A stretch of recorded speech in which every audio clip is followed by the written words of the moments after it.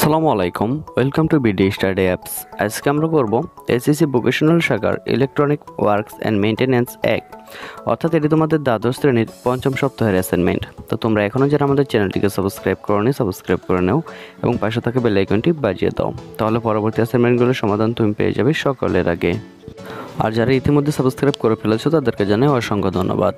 তাহলে চলো বেশি কথা বাড়াবো না, আমরা সরাসরি তোমাদের প্রশ্ন চলে যাব এবং তোমাদের প্রশ্নটা একটু দেখে নেব, তারপরে আমরা উত্তরে চলে যাব। তাহলে দেখো, তোমাদের যে প্রশ্নটা দিয়েছে একাদশ শ্রেণীর, সেটা হচ্ছে ইলেকট্রিক্যাল ওয়ার্কস অ্যান্ড মেইনটেনেন্স এক, অর্থাৎ এটা তোমাদের অষ্টম অধ্যায় থেকে দিয়েছে, এসি সার্কিট থেকে। তো এইখানে মূলত তোমাদেরকে 5টা প্রশ্নের উত্তর লিখতে হবে, তাই এটা একটু পরে তোমাদেরকে বুঝিয়ে দিই। 1 নম্বর হচ্ছে পরিবর্তনশীল রাশির তাৎক্ষণিক মান, গড় মান, কার্যকরী মান, সর্বোচ্চ মান বলতে কী বোঝায় তা ব্যাখ্যা করতে হবে। 2 নম্বর যে প্রশ্নটা রয়েছে সেটা হচ্ছে ফেজ ও ফেজের পার্থক্য ব্যাখ্যা করতে হবে। 3 নম্বর হচ্ছে এসি সার্কিটের সাইকেল, ফ্রিকোয়েন্সি ও টাইম পিরিয়ড বলতে কী বোঝায় তা ব্যাখ্যা করতে হবে কিংবা ব্যক্ত করতে হবে। 4 নম্বরটা রয়েছে পিক ফ্যাক্টর ও ফর্ম ফ্যাক্টরের তুলনা করতে হবে, অর্থাৎ এখানে যে জিনিসটা দিয়ে দিয়েছে এই সমীকরণটি প্রতিপাদন করতে হবে। এবং সর্বশেষ যে প্রশ্নটি দিয়েছে সেটা হচ্ছে পিক ফ্যাক্টর ও ফর্ম ফ্যাক্টর এর তুলনা করতে হবে। তো এটা আমি তোমাদের জন্য খুব সহজভাবে করে দিয়েছি এবং অনেক সুন্দর করে দিয়েছি। তাহলে চলো আমরা বেশি কথা বাড়াবো না, সরাসরি উত্তরে চলে যাই এবং উত্তরগুলো একটু দেখে নেই। তাহলে দেখো, এটা হচ্ছে তোমাদের 1 নং প্রশ্নের উত্তর। পরিবর্তনশীল রাশির তাৎক্ষণিক মান, গড় মান, কার্যকরী মান, সর্বোচ্চ মান নিম্নে বর্ণনা করা হলো। তো জাস্ট আমি যেভাবে লিখে দিয়েছি তোমরা ঠিক সেভাবে লিখে নেবে, ঠিক আছে? তাহলে তুমি অবশ্যই ভালো মানের একটি নাম্বার পেয়ে যাবে, কেননা তোমাদের জন্য এটা খুব সুন্দরভাবে তৈরি করে দেওয়া হয়েছে। আর আমার হাতে এই মুহূর্তে তোমাদের আরও অ্যাসাইনমেন্ট রয়েছে। দ্বাদশ শ্রেণীর অ্যাসাইনমেন্টে ইতিমধ্যেই আমি করে ফেলেছি অর্ধেকটা, আর তোমাদের কম্পিউটার এবং মেনটেন্স যে অ্যাসাইনমেন্টগুলো রয়েছে সেগুলো নিয়েও কাজ করছি। আর একটা অ্যাসাইনমেন্টের উত্তর তৈরি করতে অনেকটা সময়ের প্রয়োজন হয়, 2 থেকে 3 ঘন্টার মতো সময় লাগে, হয়তো তার চেয়েও বেশি লাগে। তো একটু তোমাদেরকে ধৈর্য ধরতে হবে, কেননা ভালো কিছু পেতে হলে একটু ধৈর্য ধরতে হবে।